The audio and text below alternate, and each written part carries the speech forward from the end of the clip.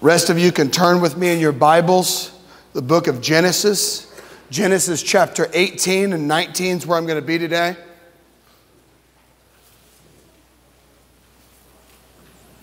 I forgot, you're in 6th grade now. You don't go to kids' church anymore. All right. I was wondering why my son was still sitting there. Amen. God is good. Amen. I just woke up today. I can't really explain it. I just woke up today, Miguel, and I got like 3 text messages of people sending me texts and they're saying that they're praying for me. My childhood pastor when I was a little boy, he's the head pastor of New Spring Church on K96 and 21st in Wichita. He sent me a text this morning. I just felt like God wants to do something special in this place today. Today, 3 years ago, I was living in Derby. Anthony, I've been ordained since 2012. I was at Mother Home Church for 13 years. Thought I'd be there my whole life. But Anthony, 3 years ago today, I was going through a time of silence and waiting from the Lord. And I waited for 3 years. There's something to be said about waiting. And I want to give all praise and glory to God because I wouldn't have waited had He not stepped in many times and reminded me and said, wait. 3 years ago today, I had no idea God's direction on my life for ministry. One of the things I've seen that I think people need to be very cautious of, you better be careful about aspirations in ministry. The Bible teaches in Hebrews, no man takes this calling to himself. Welcome to 2023, the ministry of America. Everyone takes this calling to theirself, the fivefold ministry. This is what I am. You better be careful. Because let me tell you something, the anointing and the power and the blessing comes from what God's called you to do. I didn't save me. I didn't ask me to preach. I didn't make me the associate pastor at my church. I didn't tell me to move to Winfield. Really, I was in this place, Miguel, 3 years ago where I knew that God had called me to preach. I'd been to the Philippines. As an associate pastor, I preached weekly for years. But I didn't know, God, do you want me to be an associate, a head pastor? Do you want me to be an evangelist, a missionary? God, what do you want from me? And I'd waited for 3 years.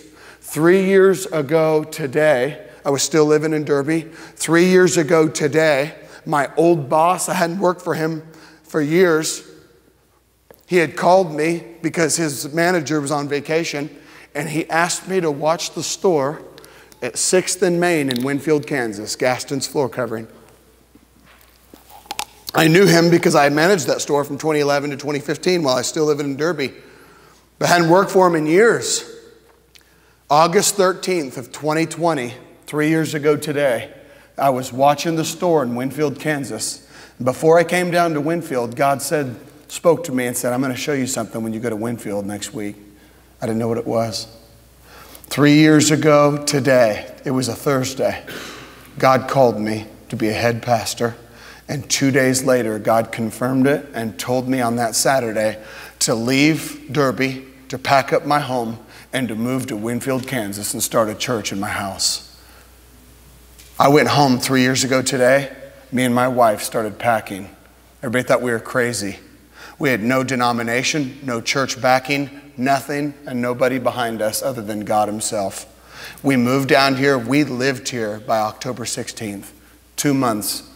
We moved down here, and October 25th, this church started in my house. This coming October 25th will be our 3-year anniversary. I just want to stop and give praise and glory and honor to God for what He has done, for who He is. He has been moving. He has been working like I've never seen. And I absolutely want to boast in the Lord because I want to tell you something. I'm not smart enough. I'm not good enough. I have no degrees. I have no seminary. I barely got my high school diploma because the judge made me from the alternative school when I was 21 or 22. I am an absolute nothing and nobody. And without the anointing, and listen to me, sometimes church people who know this lingo, and it goes in one ear and out the other. Without the Holy Ghost. Ghost. I have a ghost inside of me. That's what changed me. That's how I got off of that cocaine and meth and ecstasy and getting slaughtered drunk and smoking pot. Yes, smoking pot is sin and wrong. Amen, Branson. I'll amen myself. Don't worry about that. God saved me and pulled me from the darkness. He called me here, and I want to give all praise and glory to God. Without His Holy Ghost, without His Holy Spirit, everybody listen to me. Without Him this morning, nothing will happen. But I've been praying and begging God, and I'm going to stop and pray. And I want to ask you to praise the Lord with me. I want to ask you to pray with me. Because look at me, I desperately need the Lord this morning.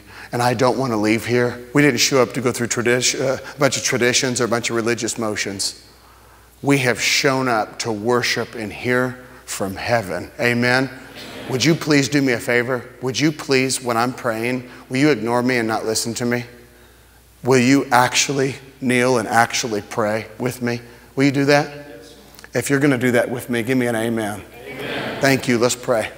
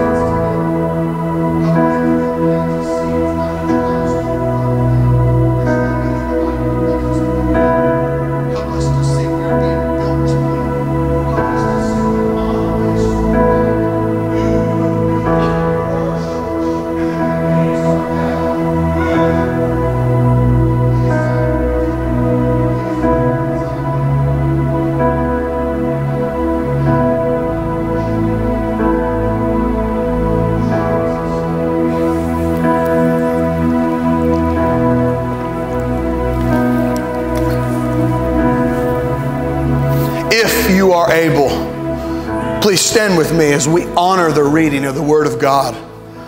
Today I'm going to be in Genesis 18 and Genesis 19. Today I'm preaching on Sodom and Gomorrah. I didn't figure anybody would get excited about that.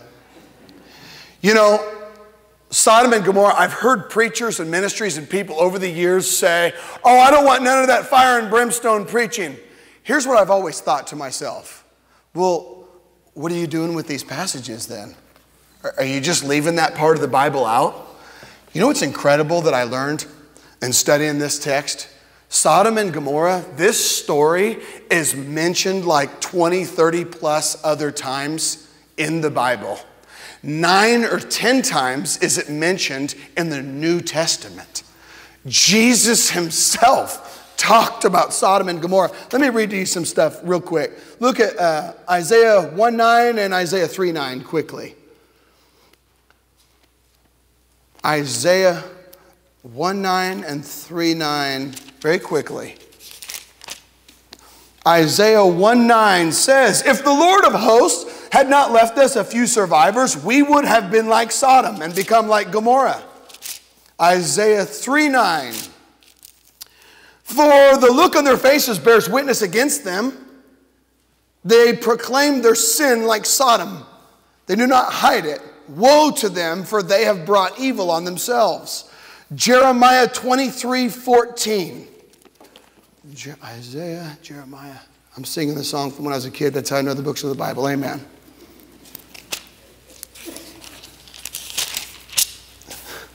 What'd I say? Thank you. Jeremiah 23:14. But in the prophets of Jerusalem I have seen a horrible thing.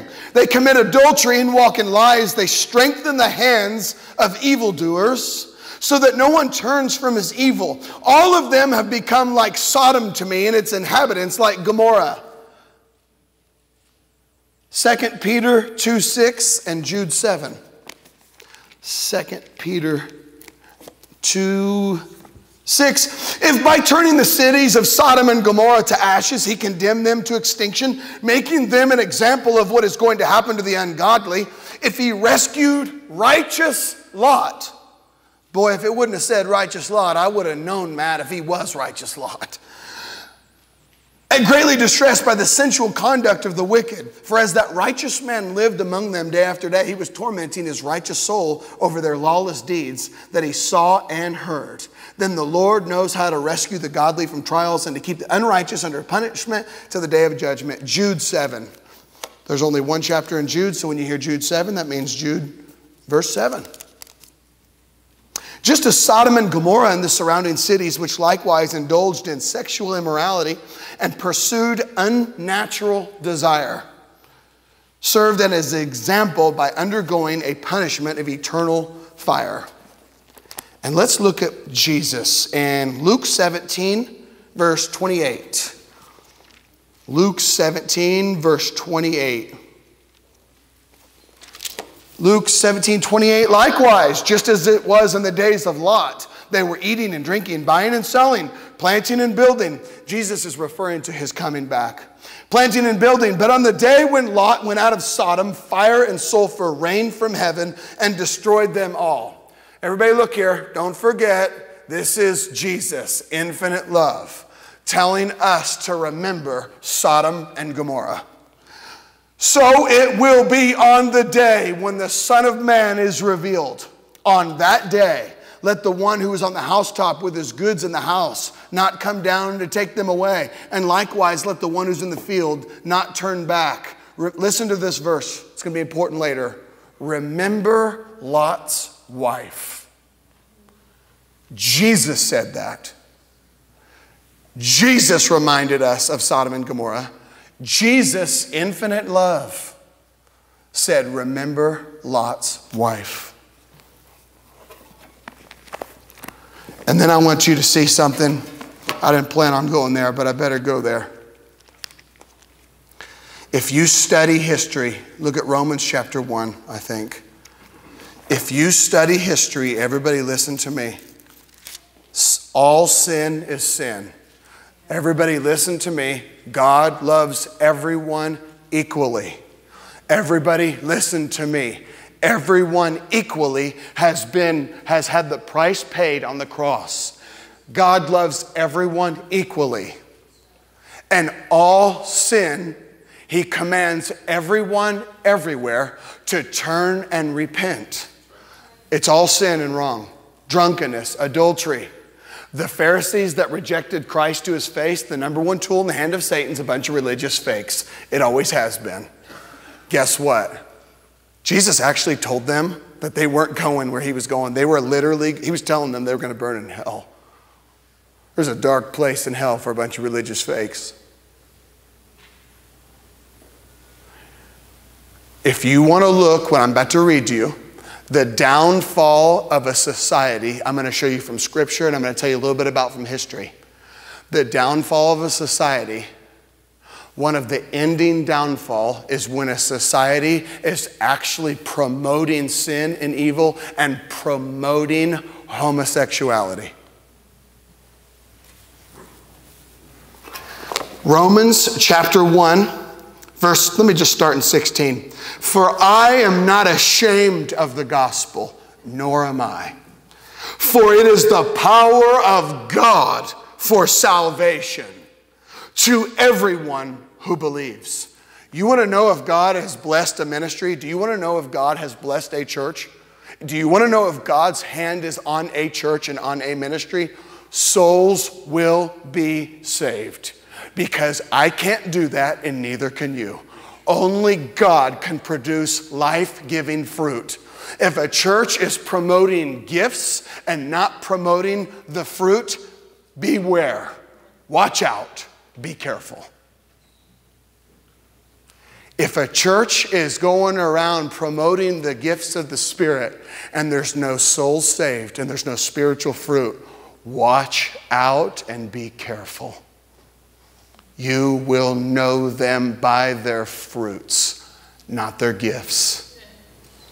Jannes and Jambres, the dark magicians that opposed Moses, did the gifts. Gifts that are being promoted over fruit and over the salvation and the work of the ministry. Listen to me. I got a red flag all over that because I've read this book. The power of God of salvation to everyone who believes. That's called equality. To the Jew first and also to the Greek, for in it the righteousness of God is revealed from faith to faith. As it is written, the righteous shall live by faith. For the wrath of God. Well, Branson, wait a minute. What about those people that don't know? What about this? What about that? For the wrath of God is revealed from heaven against all ungodliness and unrighteousness of men. Oh, some of it? All. The wrath of God. It is revealed. All ungodliness and unrighteousness of men who by their unrighteousness suppress the truth. For what can be known about God is plain to them. Because God has shown it to them. There goes everybody's excuse. There it goes, it's gone. For his invisible attributes, namely his eternal power and divine nature, have been clearly perceived ever since the creation of the world and the things that have been made, so that they are without excuse. Well, what about this? What about that? What about this? Listen, go argue with God. They're without excuse. For although they knew God, they did not honor him as God or give thanks to him. But they became futile in their thinking, and their foolish hearts were darkened. Claiming to be wise, they became fools and exchanged the glory of immortal God for images resembling mortal man and birds and animals and creeping things. This was me. Thought I was saved. Thought I was born again. My foolish heart was darkened. When people challenged me in my dark life, I would say stuff like this. Congratulations, must be nice to be Jesus Christ. Thanks for being judgmental. Everybody listen to me. I know that you've heard that, and some of you in here said that. Listen to me. That is poisonous evil from the pits of hell.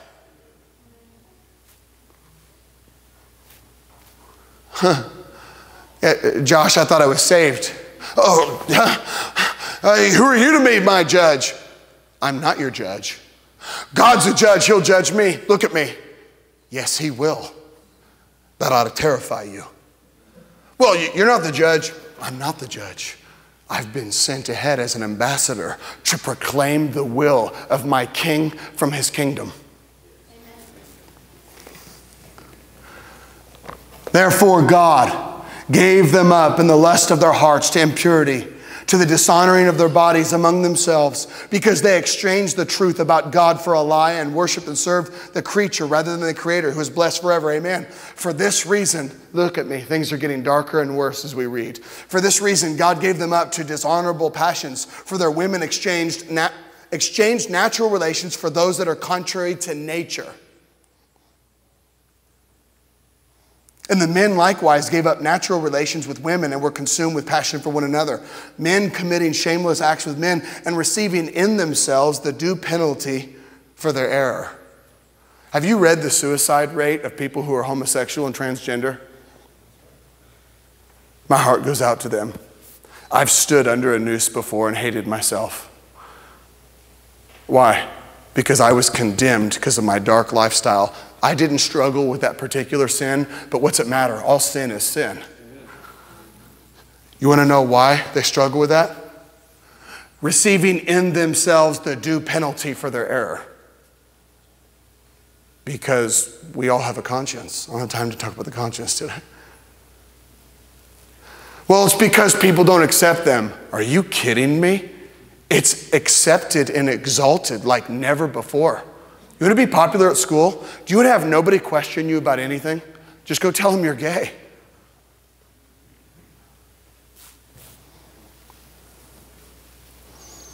And since they did not see fit to acknowledge God, God gave them up to a debased mind to do what ought not be done. They were filled with all manner of unrighteousness, evil, covetousness, malice. They are full of envy, murder, strife, deceit, maliciousness. They are gossips, slanderers, haters of God, insolent, haughty, boastful, inventors of evil, disobedient to parents, foolish, faithless, heartless, ruthless.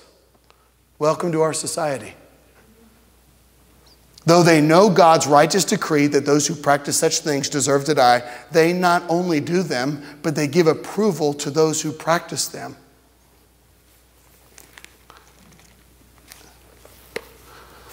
I'm going to read to you something out of Corinthians.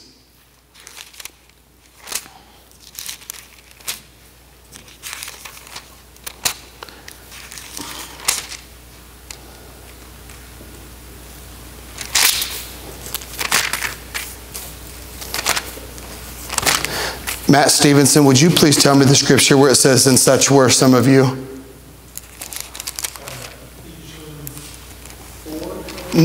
No, it's from Corinthians. I know that.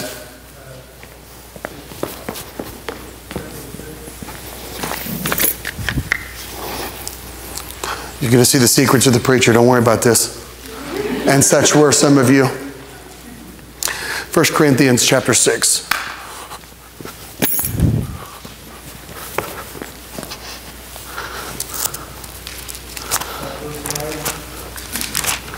What was that, brother? Thank you. 1 Corinthians, I'm going to start back a little bit further. 1 Corinthians 6, verse 9, thank you. Or do you not know that the unrighteous will not inherit the kingdom of God? Do not be deceived, neither the sexually immoral. That means people who are having sex outside of marriage.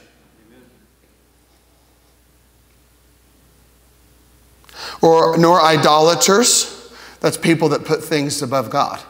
Anything. You think it's the statue that you're worshiping. You might put your phone as more important than God. That's called idolatry. I'm not saying your phone is sin and wrong. I just use mine. It's a great tool. Anything that comes before God is an idol in your life. Nor adulterers, nor men who practice homosexuality, nor thieves. Now remember, those who do these things will not go to heaven. They won't inherit the kingdom of God. Nor thieves, nor the greedy, nor drunkards. Branson, you just calling out one group of people? No. Listen to all this. Sinners. All have sinned and fall short of the glory of God. Nor the greedy, nor drunkards, nor revilers, nor swindlers will inherit the kingdom of God. Now, everybody listen. Here's the good part where you get to do an amen. And such were some of you.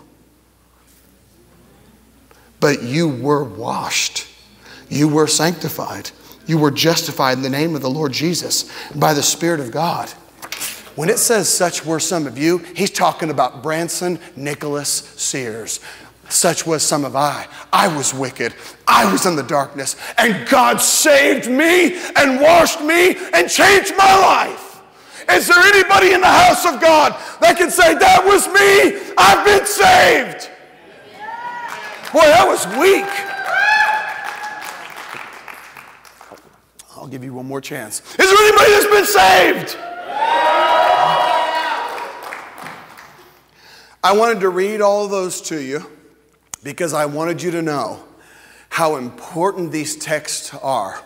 And I know it's been heavy, but I believe it's going to get a little bit lighter. Here's what I want you to see this morning. Everybody listen up. I want you to see this morning God's love and His mercy and His grace through the story of Sodom and Gomorrah. I want you to see how much God loves us and warns us and cares about us.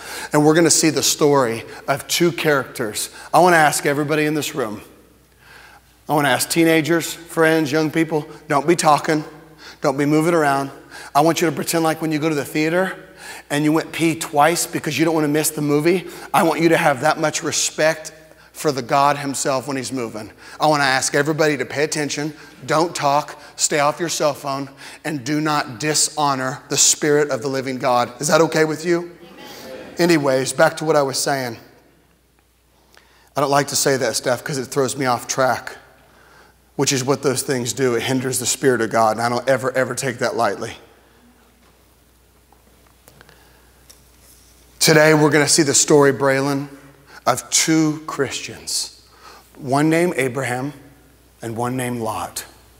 And today, we're going to learn about God's love and His grace and mercy. Amen. Father, have your way. Please finish what you've started.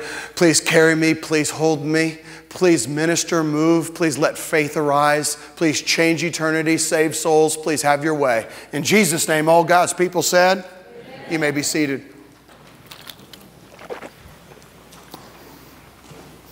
You thought you were standing a long time, didn't you?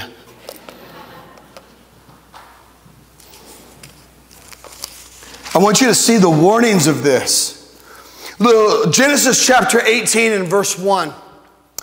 And the Lord appeared to him. This is God appearing to Abraham. We're kind of right in the middle of the story of Abraham, the father of faith. He's been called from the land of Ur. God has changed his life.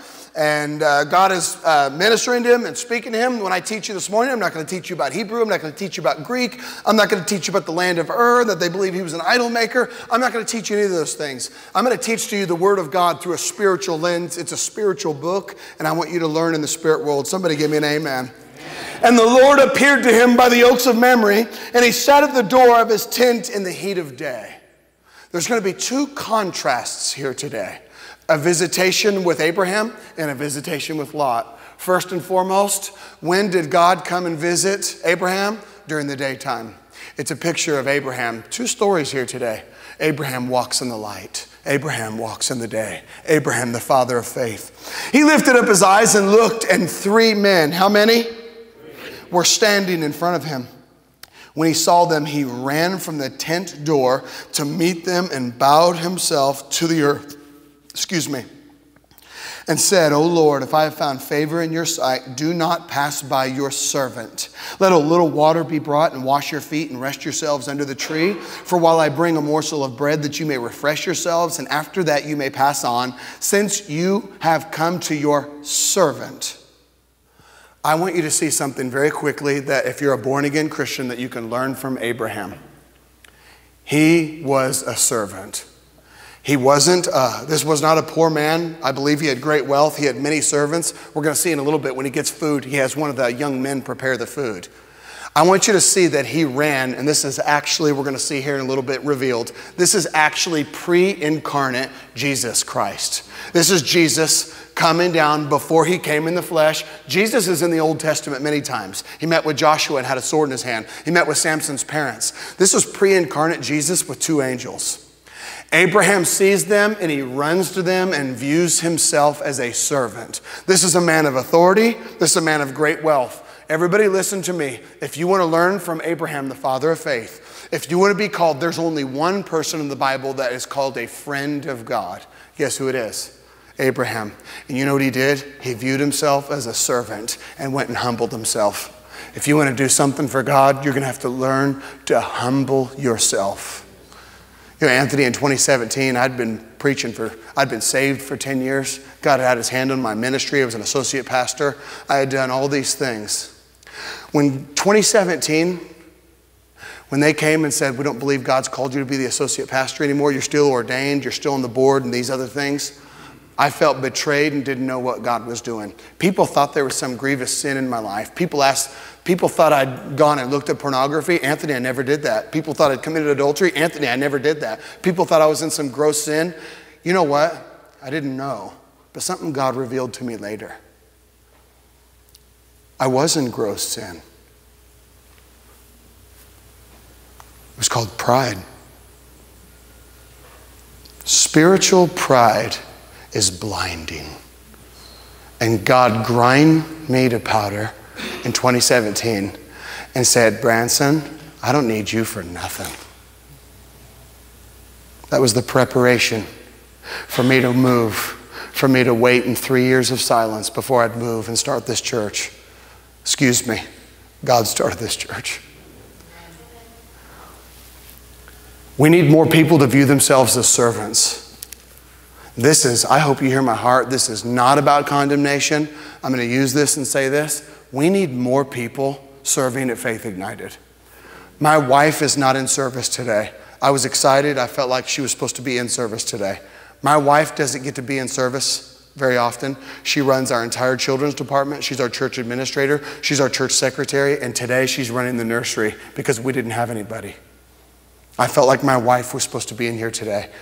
We're 2.5 years old. The first year and a half, she was never in a service.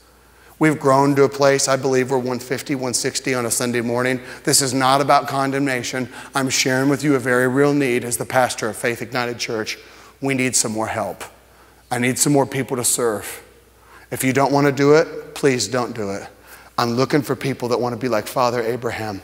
I've been serving Anthony since I got saved. No one had to tell me to come to church. No one had to beg me. I was honored to hold the door. I was honored to clean the toilet. I was honored to show up and be in the house of God and to serve my master. And if we can get disciples and born-again Christians to view themselves as serving him, that's what will happen. And that's what we need to do, Anthony. He served. He served. Verse 4, let a little water be brought and wash your feet and rest yourselves under the tree while I bring a morsel of bread that you may refresh yourselves. And after that you may pass on since you have come to your servant. So they said, do as you have said. Verse 6, and Abraham went quickly to the tent of Sarah and said, quick, 3 seahs of fine flour, knead it and make your cakes. And Abraham ran to the herd and took a calf, tender and good, and gave it to a young man who prepared it quickly. Then he took curds and milk and calf that he had prepared. Boy, I'm getting hungry already, amen. And sat it before them and stood by them under the tree while they ate. They said to him, where is Sarah, your wife? And he said, she is in the tent. The Lord said, I will surely return to you about this time next year. And Sarah, your wife, will have a son. And Sarah was listening at the tent door behind him. Now Abraham and Sarah were old and advanced in years. The way of women had ceased to be with Sarah. So Sarah laughed to herself, saying, am I worn out and my Lord is old? Shall I have pleasure? And the Lord said to Abraham, why did Sarah laugh and say, shall I indeed bear a child now that I am old? Is anything too hard for the Lord? Is there anything too hard for the Lord? Is there anything too difficult for our God? She heard literally the Lord himself talk about some things in the future that was going to happen. And she laughed. Braylon, when we moved down here 3 years ago, we moved and started this service in my house. You were there. I thought we'd be in my house for about a year. We were in our home having church for 5 weeks. Do you remember one time we dismissed children's church in our house and mom was upstairs with all the kids and someone cut her hair? Okay. Boy, we had to get a building. There was one, we met in my house for 5 weeks, and nothing wrong with starting a church in a house, nothing. If that church don't grow out of that house, I got questions about what's happening in that house. A church is either growing or it's dying. Anthony, before I moved here, I did a 3-day fast. On the second night, I laid down on my head at 1019 Post Oak in Derby. I laid down on my head on the second night of the fast, and God said this: don't worry about a building, I already got it for you. When we moved here, this church was Aviator. They had put 300 grand into the building, the lights, they had done all this. God told me to go rent from here. And here's what God said: that building right there, you don't need to go tell them, but it's yours, I've given it to you. Are you guys cold in here in the back? You are? All right. Sorry, I see some people act like they're freezing cold. Anthony, hey, will you do me a favor? Jared's got it, thank you. Dude, I got sweaty, Jared, and I turned it way down. Just put the two, Jared, would you do me a favor? Put the 2 sanctuary ones on 68 or 69. I just figured I'd let it get freezing and ask for forgiveness later, amen? I don't know why I get so sweaty when I preach. Anyways, is there anything too hard for the Lord? God told me, I wasn't supposed to, Matt, I know you guys were here at Aviator, and I didn't come announce it when I met with you and the pastor that day. God had already told me, Branson, this building's yours, I've given it to you. You know, if I would have gone and told everybody that, it would have sounded crazy. I want to say this morning. Is there anything too difficult for the Lord? God can do exceedingly and abundantly above all we ask or imagine. Some of you have things going on in your life right now, and I don't know nothing about it. Listen to me. Listen to the Word of God. Is there anything too difficult for the Lord? Let me tell you something. He can make a way. He can change things. Braylon, the first miracle that Jesus did was turn water to wine. You know what I take away from that? Jesus changes things. Jesus changes things. God can change your life, your story. God can change what's going on. Amen? Is there anything too hard for the Lord? At the appointed time, I will return to you about this time next year. And Sarah shall have a son. But Sarah denied it, saying, I did not laugh. You know, sometimes we think, oh, well, God's not that blunt. Oh, well, God's not that sharp in his dealings. A few weeks ago, we're in Mark 3, and I read to you where it says Jesus looked around in the church or looked around at them with anger. Listen to this. This is Jesus sitting here. She said, I did not laugh, for she was afraid. He said, no, but you did laugh. She said, I didn't laugh. Jesus said, no, you did laugh.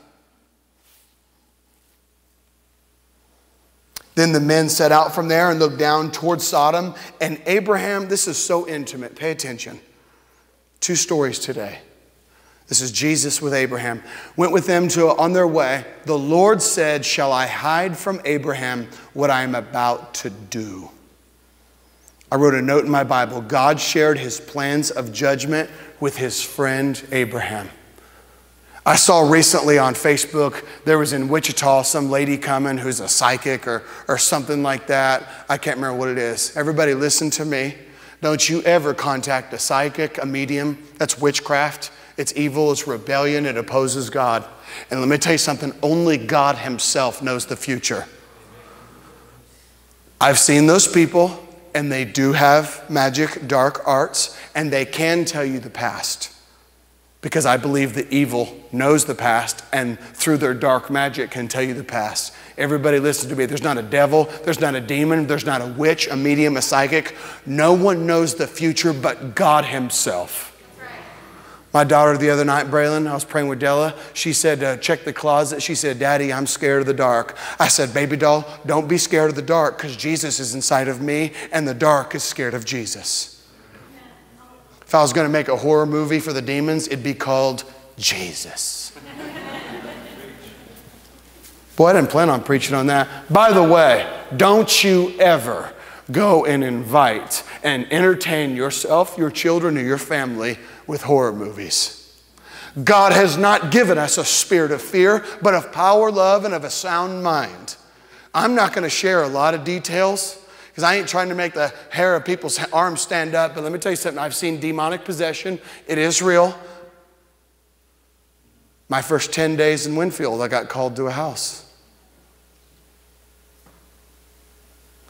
I'm not going to tell you what I saw, but I'm going to tell you what happened afterwards. It was gone. Why? Because I have been given the power to trample over serpents and scorpions. Nothing by any means will harm me. You know, I work at Dave Gaston's store sometimes. Anthony, it's not my store. I don't own the carpet. I don't own the store. None of it's mine.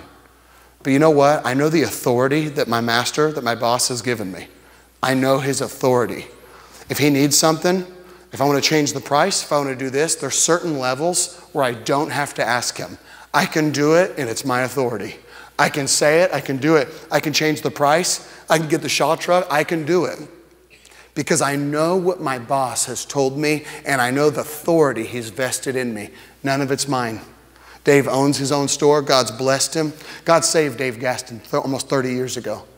He's an alcohol, gambling at the casino. By the way, don't get drunk and don't go gamble at the casino. That's good preaching right there.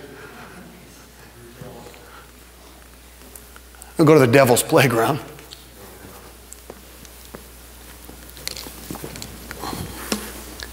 Some Christians need to rise up and know the authority that God has given you. But we're going to see two stories today of Abraham and Lot. Some Christians walk intimately here with Jesus.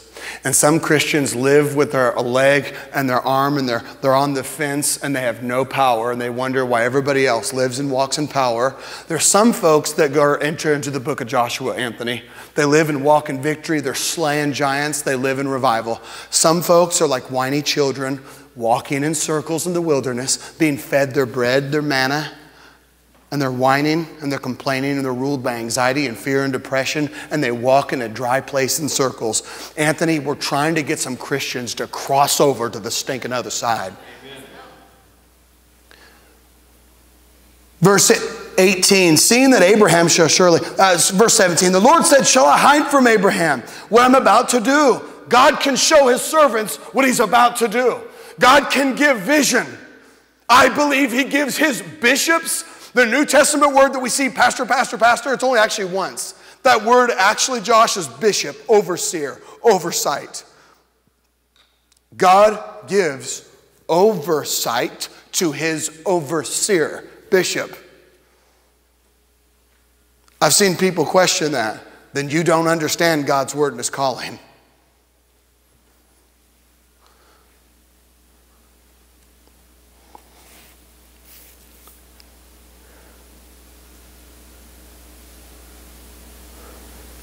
There's things that I see and know.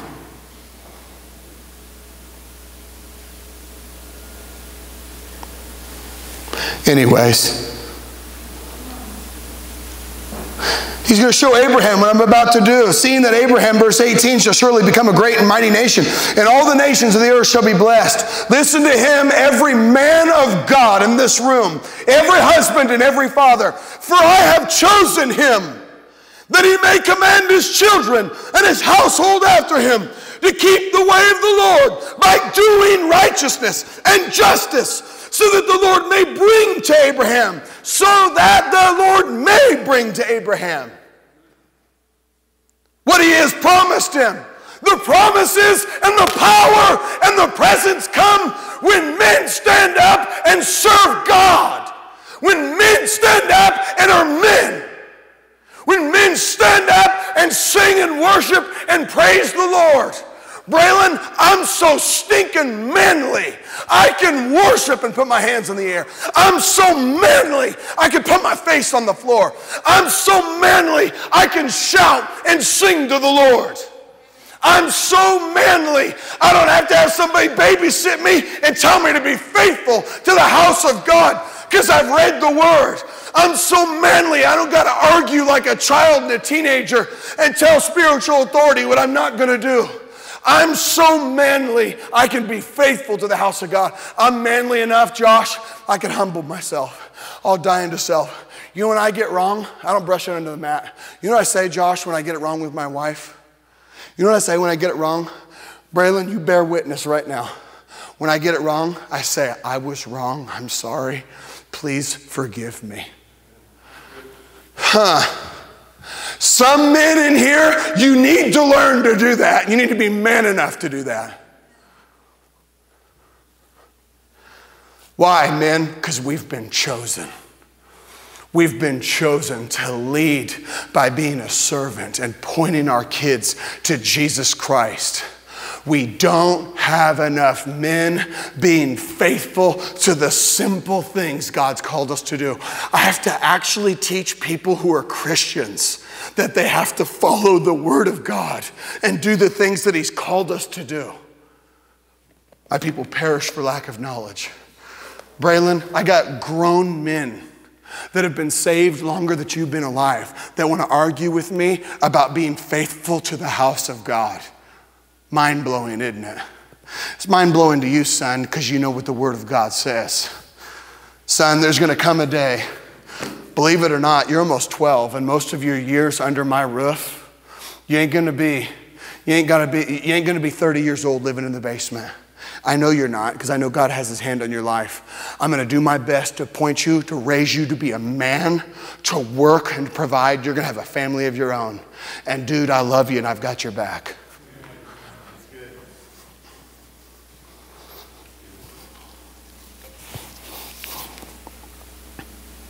Verse 20, then the Lord said, because the outcry of Sodom and Gomorrah is great and their sin is very grave, I will go down to see whether they have done altogether according to the outcry that has come, and if not, I will know. God is going to tell Abraham what His plans are. Jesus hung back while the angels kept going and is going to tell Abraham His future plans. I'm going to get reamed for this again, but I'm going to do it anyways.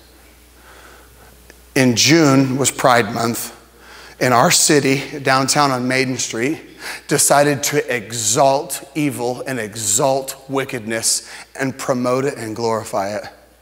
That night, I got ticked off.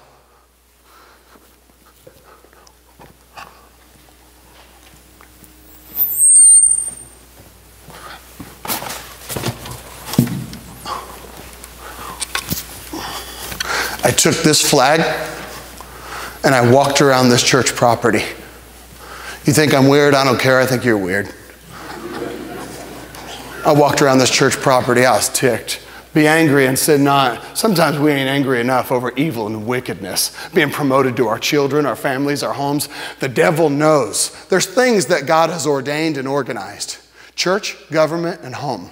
The most important is the home, Josh, because if the devil can destroy the home of America, the church and the government will fall.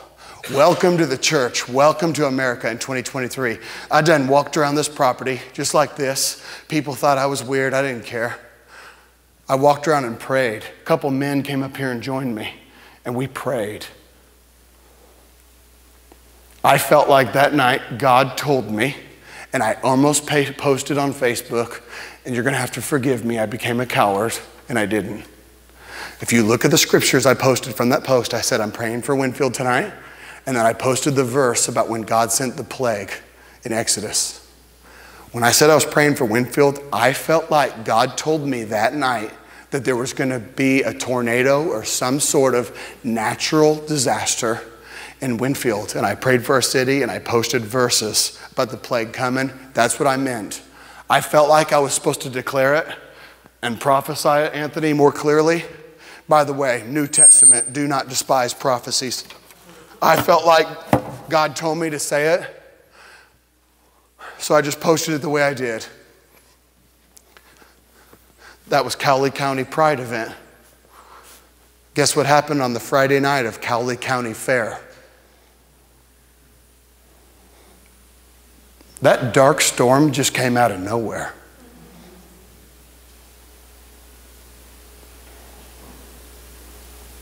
Branson, you really believe God showed you that? Yes, I do. Couldn't help but think the timing of it. The Cowley County Pride event, and it happened during the town's Cowley County Fair.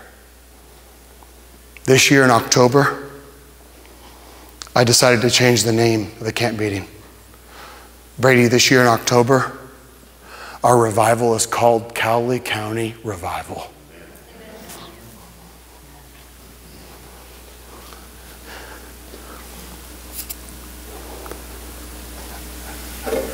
God told Abraham, his friend, what he was about to do.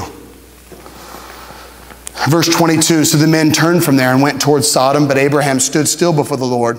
Then Abraham drew near and said, will you indeed sweep away the righteous with the wicked? Suppose there are 50 persons within the city. Will you then sweep away the place and not spare it for the 50 righteous who are in it? Far be it from you to do such a thing, to put righteous to death and the wicked, so that the righteous fares the wicked. Far be that from you. Shall not the judge of all the earth do what is just? And the Lord said, if I find at Sodom 50 righteous in the city, I will spare the whole place for their sake.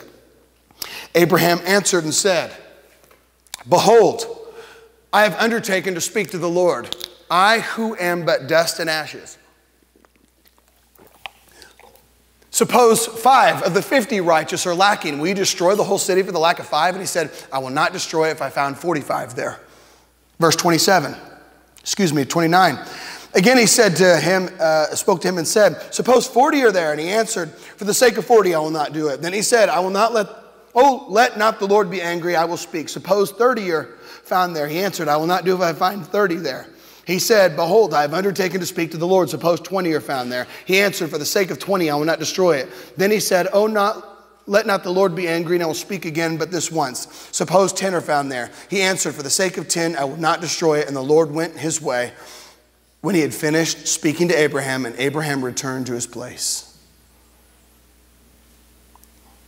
Would you please start the prayer music, brother? I want you to see something about the friend, God's friend, Abraham.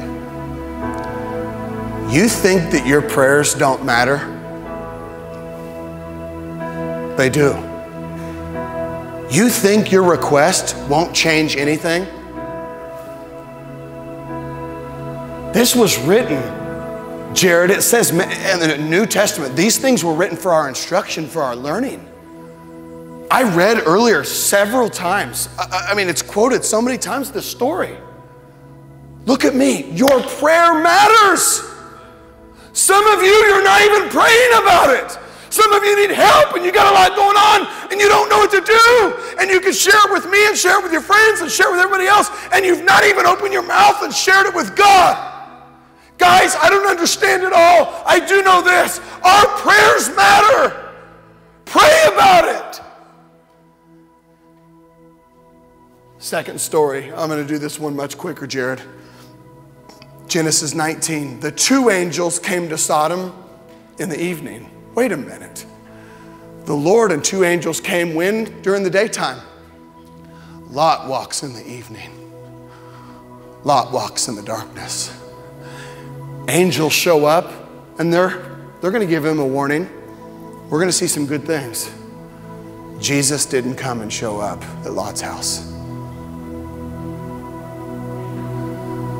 I preached Psalm 34 Wednesday night and God moved in a special way, Anthony. I'm just going to say this for sake of time. You study Psalm 34. It matters who you are and what we do. I can't pass that. I'm going to read something to you very quickly from Psalm 34. Psalm 34:12. What man is there who desires life and loves many days that he may see good? Who wants to see good? Who wants to see life? Who wants to see a blessing? Keep your tongue from evil and your lips from speaking deceit. Turn away from evil and do good. Seek peace and pursue it. The eyes of the Lord are toward the righteous, and his ears toward their cry. The face of the Lord is against those who do evil, to cut off the memory of them from the earth. When the righteous cry for help, the Lord hears and delivers them out of all their troubles. The Lord is near to the brokenhearted and saves the crushed in spirit. Many are the afflictions of the righteous, but the Lord delivers him out of them all. Brady, this last 2.5 years, I've never felt more hated and rejected in my entire life. Never. I've also never felt more loved and felt the presence of God in my life like I have this last 2.5 years. Jesus didn't show up at Lot's house. You want the presence of God? Seek the Lord. Get off the fence. Quit walking in circles.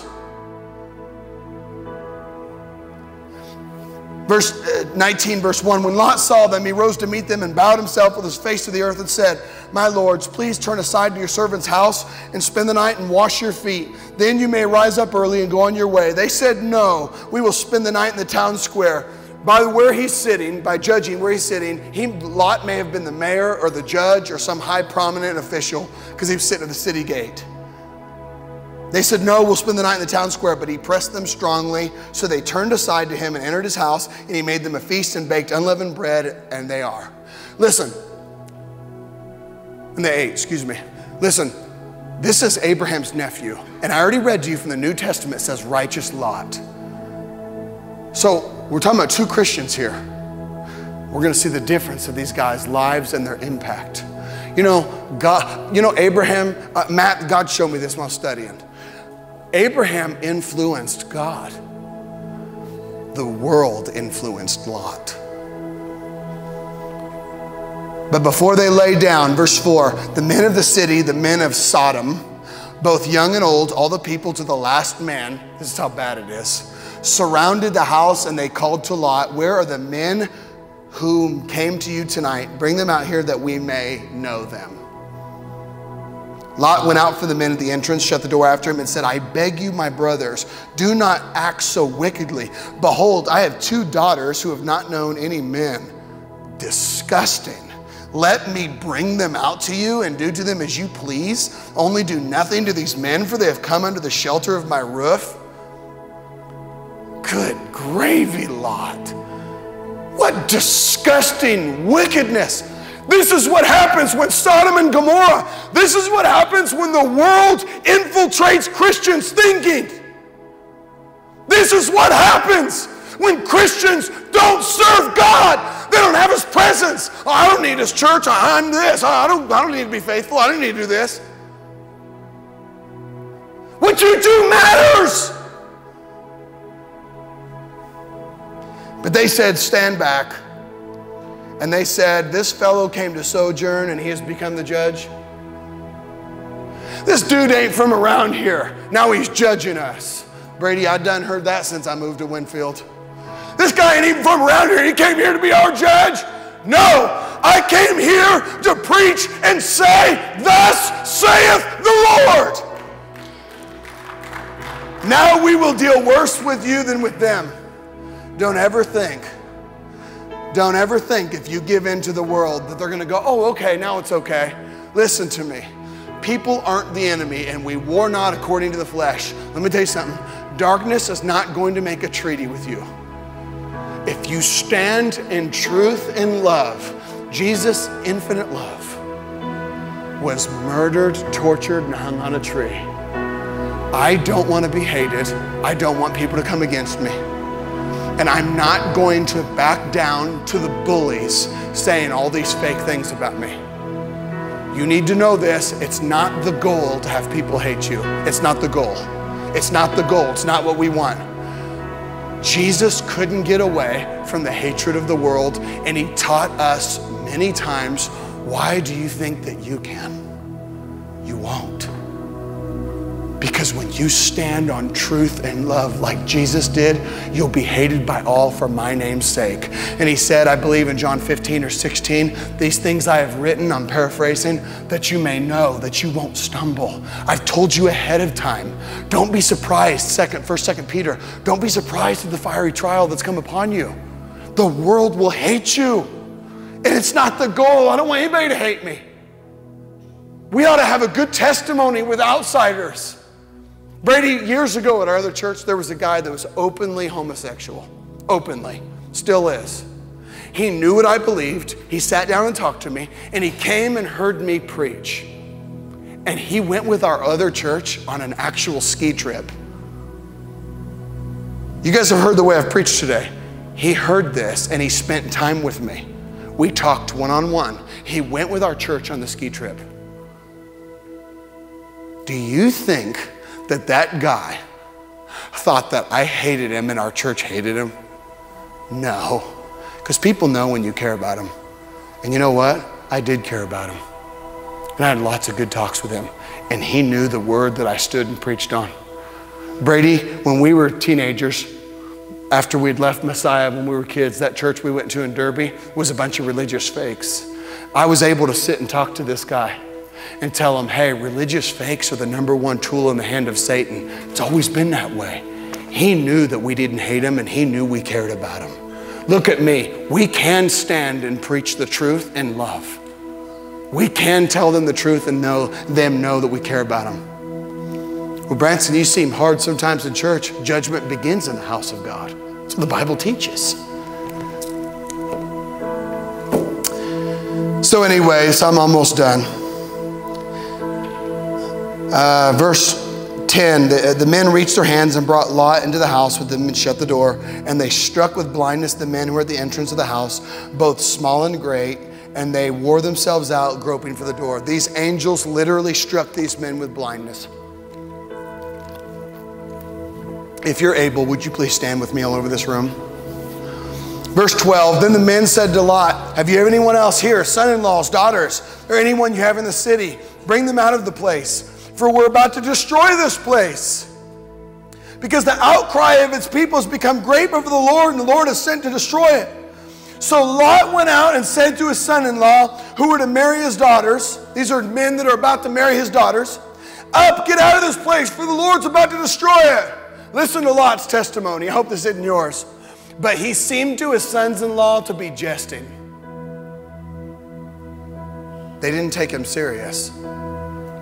Some of you live so close to the world, nobody takes your faith serious. Nobody takes your faith serious.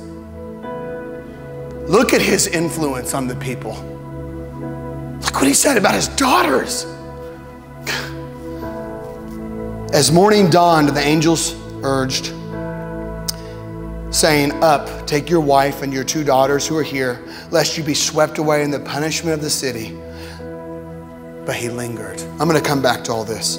So the men seized him and his wife and his 2 daughters by the hand, and the Lord being merciful to him, and they brought him out and set him outside of the city. For sake of time, Lot argues with them and begs to go to another small town. They're clearly warned, do not look back from these angels. Look at verse 23.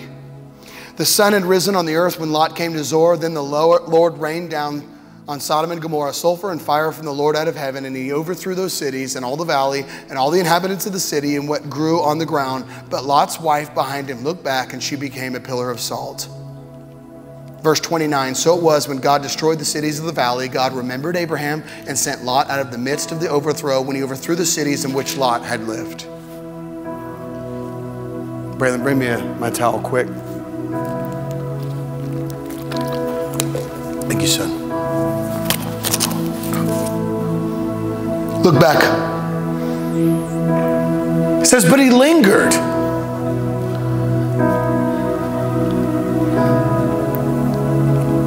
I had a bunch of scriptures I was going to give you, and for sake of time, I'm not going to. I want you to read later Ezekiel 33:11, Isaiah 55, 2 Peter 3:9.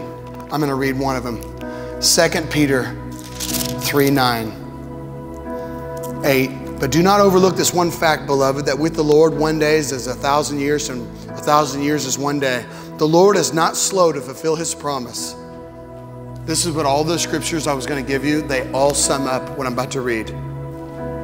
As some count slowness, but is patient toward you. Listen to what God says. Not wishing that any, somebody say any. Not wishing that any should perish, but that all, somebody say all. God says he wishes that all should reach repentance. God doesn't wish that anybody perish. I could read many more scriptures on that. God doesn't wish that anyone perish. For God so loved the world that he gave his only begotten Son, that whosoever believeth in him shall not perish but have everlasting life.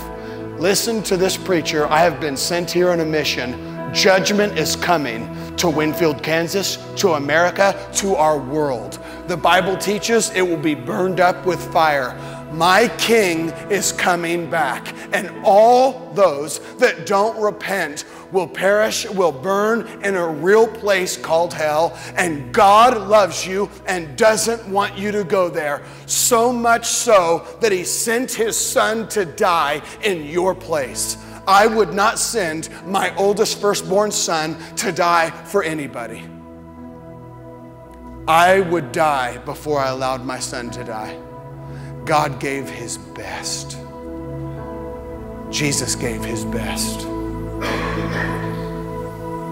God doesn't desire that any should perish.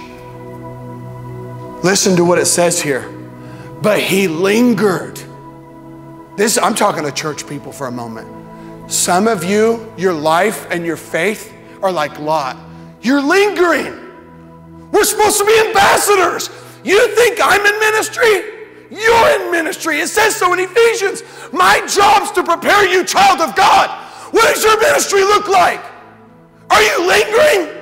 Do people take your faith seriously? Does your life speak faithfulness? Does your life speak, I've got the joy, joy, joy down in my soul? Does your life speak, I'm born again? Does your life speak like the children of Israel, like Lot? Walking around, whining, complaining, no testimony, living in sin, living as close to sin as possible. He lingered. This is something that struck me, Anthony, in studying this. I read earlier what Jesus said. Jesus said, listen here, child of God. When it says that Lot's wife turned back, she was turned to a pillar of salt, she didn't just go, oh, whoopsie. That word, if you study it there, she looked back, she desired the world. She looked back and longed for it. She was turned to a pillar of salt. She died. Guess what? You guys think this is hard preaching? Jesus, infinite love, said to you and me, listen, remember Lot's wife. Jesus said that. Jesus said, remember she looked back and perished. Remember, she loved the world. Don't forget, remember Lot's wife. Some of you in here that you're saved and born again, I'm telling you what, some of you in here need to repent of your sin and stop playing games. Some of you in here as Christians, you're prideful. You're prideful. Sir, you're prideful. And it invites darkness. And it invites chaos. And you're prideful. And listen to me, that's why you're always offended. Whew. That's why I'm preaching now. Sir, I'm preaching. Pride is always offended. That's why the praise and worship offends you. Because you're prideful, and the light that they're walking in sheds a light on your darkness and your unwillingness to raise up a holy hand up in the house of God. Really? Is that biblical? Yep.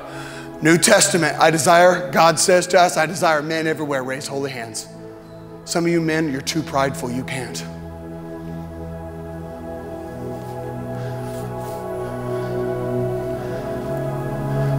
Some of you men in here, your life is like Lot.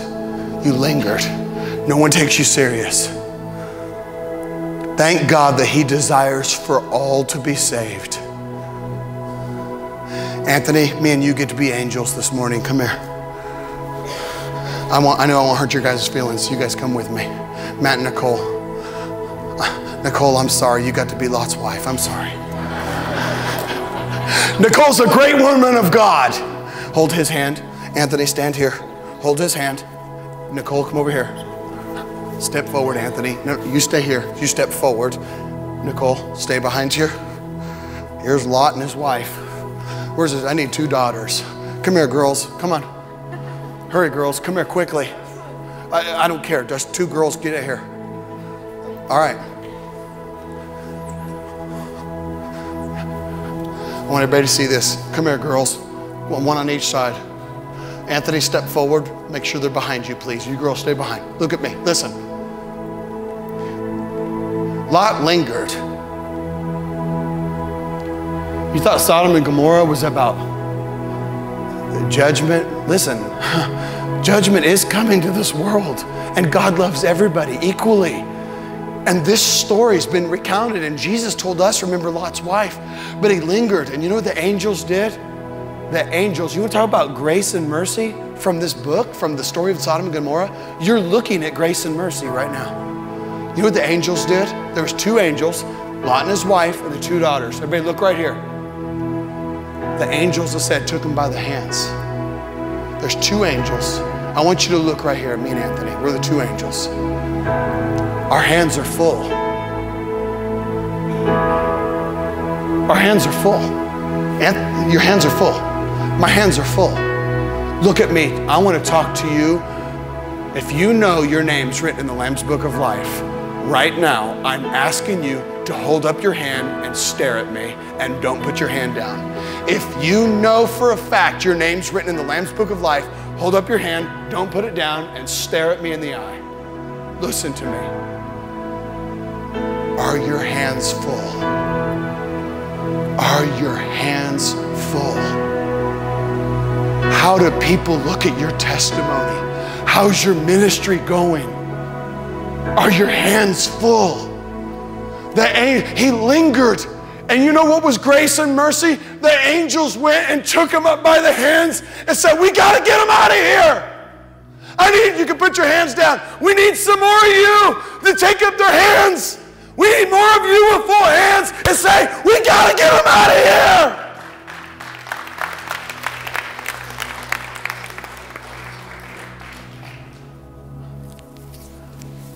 Thank you, girls, Matt and Nicole. Everybody, if you would, bow your head and close your eyes all over this room. You can turn that up just a little bit, Brother David. Father, as we pray, in Jesus' name, please finish what you've started, God. God, I'm asking you to do divine work. God, I saw some hands that were not raised. And Lord, I'm gonna be honest, I'm thankful that they're being genuine and honest. I respect that. I saw folks look me in the eye that did not raise their hands. I respect that, God. God, years ago, I couldn't have been saved. I could have been, but it was much more difficult, I believe, because I thought I already was. I've got respect for people who are honest enough to say I'm not. Father, as we're praying right now, I'm asking you that your love, your truth, your grace and mercy would speak right now. I pray right now in Jesus' name as we're all praying, no one's looking around. If you need to be saved today, if you want to know that today you're right with God, that you've repented. That word repent, I know we don't like it. It just means turn. If you want to turn to Jesus today, if you want to be saved and give God your life today, if you want to know today, I'm saved, I'm born again, and my name's written in the Lamb's Book of Life. I want to know it, Pastor. God's been speaking to me. He brought me here today, and I want to get saved. If that's you, would you raise up your hand and say, pray for me, preacher? Raise up your hand quickly. I see that hand. I see that hand. I see that hand. I see this hand. Put them up. Go ahead. Don't be afraid. Put your hand up quickly. Put it up quickly. You can put it up and put it down quickly. Is there more? Say, pray for me, Pastor. I see the hand. Is there anybody else? Raise it up quick. Say, pray for me, Pastor. I see these hands. Pray for me, Pastor. Pray for me, Pastor. You can put your hands down. How many of you in here are saved, born-again Christians? I'm not going to ask you whether you think you're Abraham or Lot. I'm not going to ask you that. But I'm just going to ask you this, and I think that we can all pray this, Josh, no matter what camp we're in. How many of you would say, I know I'm saved and born again, and Branson, I want to walk in the promised land on this side of heaven. I want to have my hands full and not linger. If you're saved and that's you, would you raise up your hand and say, pray for me, preacher. Pray for me, preacher. Hands all over this room. You can put them down. Everybody look this way. Matt, as our worship team comes, as soon as they, David, as soon as they start playing, you can just tune that out. Everybody look right here. Everybody look right here. Everybody do this. You with me? Everybody take one step to the left. Everybody take one step to the right. My left, your right. Listen. Hey, why'd you do that, Pastor Branson? Such a serious moment. Because I understand right now there's real things at work, there's real things at play. And I understand when God is moving, the enemy and our pride and our flesh and the devil and demons and darkness and spirits and stuff that I don't see and can't understand, I don't understand at all. I do understand this. When God is moving, whether it's our pride or flesh, whatever it is, Jennifer, the enemy just comes in and clamps and puts cinder blocks on our legs and says, don't move. Look at me. We pray for God to move all the time. You can go ahead, brother. We pray for God to move all the time. And I think he's saying, I am, they won't. Christian, there was, if all the Christians that said they wanted their hands to be full, if all the Christians came forward that wanted full hands, 80% of the audience would not be in their seats. And I didn't exactly count how many raised their hand for salvation. It was like 10 to 15, I'm not sure. It was a lot. I want to say this, listen, today, listen to me. If you raised your hand for salvation, I have good news. Look at me. Today's the day of salvation. You don't have to wait. You don't have to get it all figured out. The devil says wait till you get cleaned up and get it figured out. That's a lie from the pits of hell to keep you chained up. Today, you know what God's word says to you from Romans? Call upon the name of the Lord and you will be saved. You can call upon his name. You can ask God to forgive you and save you. You can say, God, I'm sorry. God, I know I'm a sinner. God, forgive me. Save me. I give you my life.